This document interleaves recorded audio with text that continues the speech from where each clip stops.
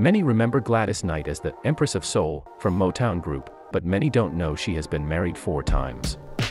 In this video we're going to look at his list of famous husbands she has married. Remember to like, comment and subscribe for such content. Her 4th marriage is to William McDowell, and Gladys Knight have been happily married for a duration of 22 years. Prior to tying the knot on April 12, 2001, they were in a romantic relationship for 1 year after getting together in the year 2000.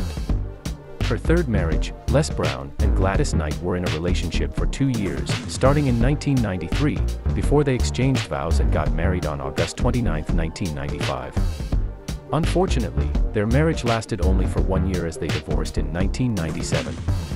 Her 2nd marriage, Barry Hankerson and Gladys Knight were together for a total of 6 years before they officially tied the knot. They dated for 2 years after initially getting together in 1967. Following a lengthy engagement of 5 years, they eventually married on October 12, 1974. Unfortunately, their marriage lasted for only 4 years, and they separated in 1979, leading to their subsequent divorce that same year. During their time together, they had a son. Her 1st marriage, Gladys Knight and her former spouse, James Newman, were married for a span of 4 years.